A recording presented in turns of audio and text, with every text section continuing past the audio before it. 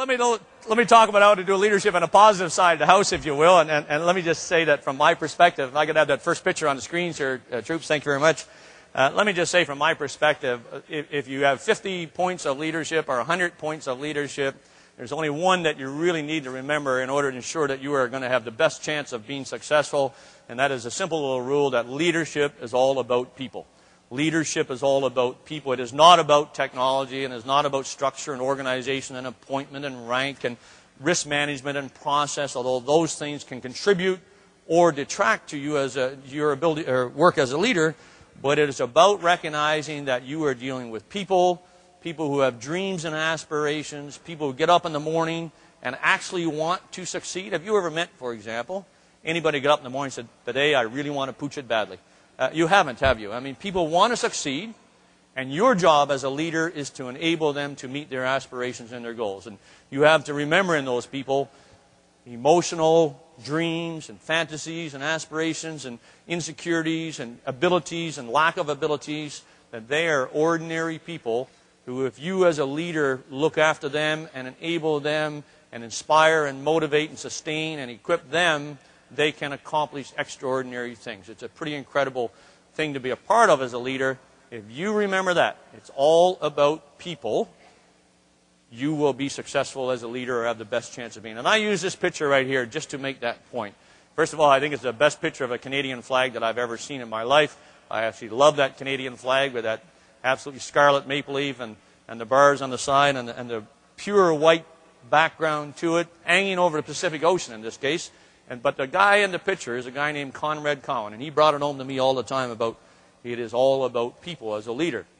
Conrad is a search and rescue technician, and his job, along with about 150 others across Canada, is to rescue Canadians when they get in difficult circumstances and their life is threatened, or they are hurt and their life is threatened.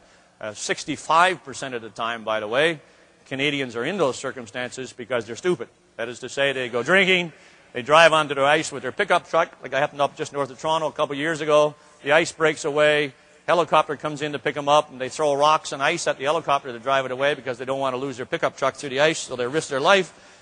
These young guys and gals go out and do rescues every day that would make your eyes water.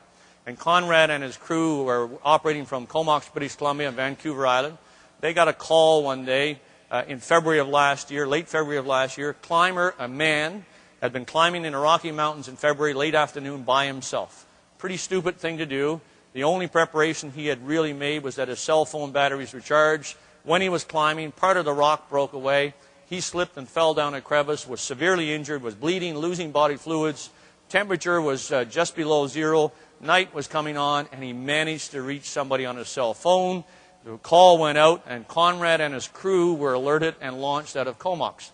They were flying in the Cormorant helicopter. That's our search and rescue helicopter, enormous aircraft, about the size of a Greyhound bus with a rotor on top is really what it is. And so they flew in. By now it's dark. It's minus 12. They flew into the Rocky Mountains, found the crevice. 700 meters down was how deep it was. They weren't sure where the guy was. The air crew parked that aircraft about 50 feet off the cliff face in winds that were 20 knots from the side. So you can imagine the skill it took to do that. And Conrad got out on the ice in the darkness, in that minus 12 temperature, and went down more than 300 feet. The ice like he's on right here.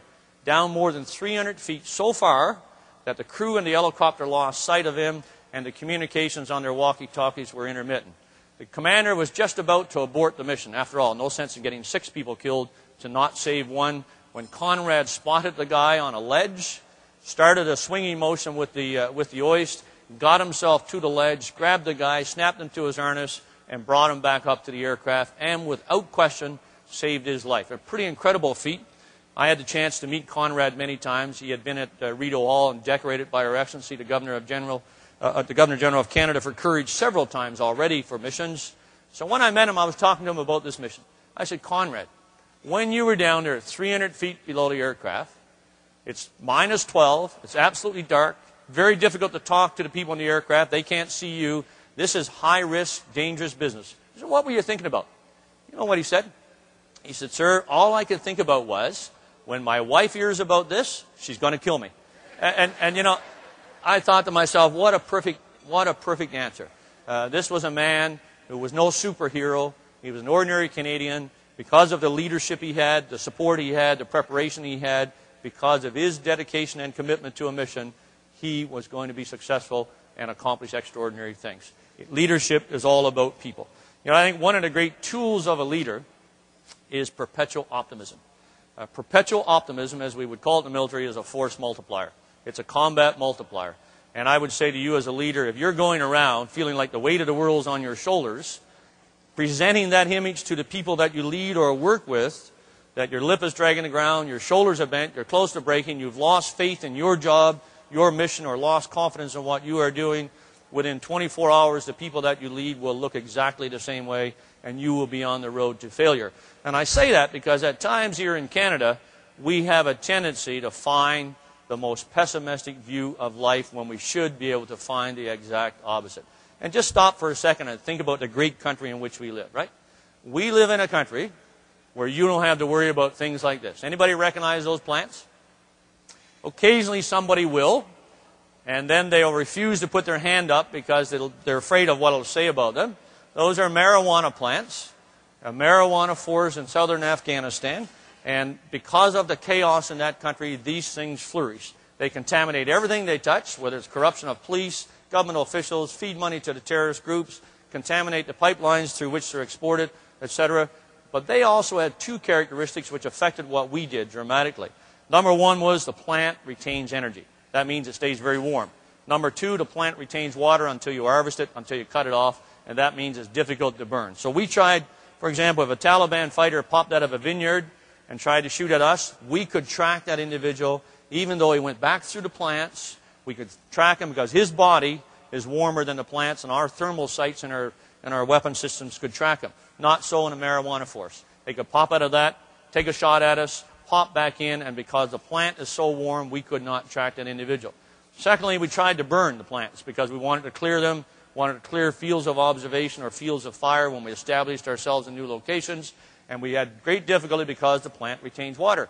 So we tried it with white phosphorus artillery shells, did not work, and we tried it with diesel fuel, and all we did was catch some of the plants right on the front edge of this forest on fire because they were broken and had already started to dry out.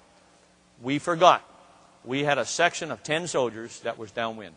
And it took us the next 3 weeks to catch up with the orders for munchies from these guys when they came back into to the outpost. And we now have 10 soldiers who will never pass another drug test in the Canadian Forces in their entire life. We don't have to put up with that kind of chaos in our great country because we live in Canada, best country in the world.